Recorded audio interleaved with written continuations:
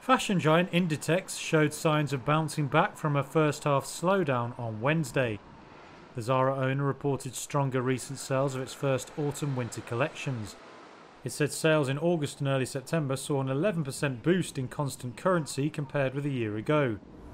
That's a brighter signal compared to the first half, where sales growth was almost cut in half compared to a year before, partly due to a wet and cold June in its biggest market, Spain.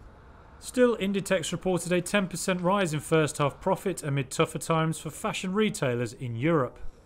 The world's largest listed fashion retailer posted net income of just under $3.1 billion despite the headwinds, slightly better than analyst forecasts. The company has fought to stay ahead of competitors such as H&M and fast-growing Chinese rival Shein. It's invested in logistics and technology to deliver fashion trends faster and made efforts to minimise price increases on everyday items. Zara hiked prices more slowly than in the past over the second quarter and less than H&M in the US, according to industry data.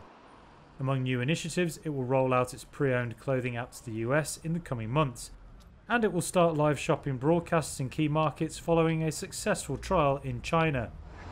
Inditex shares were up over 3% after the update.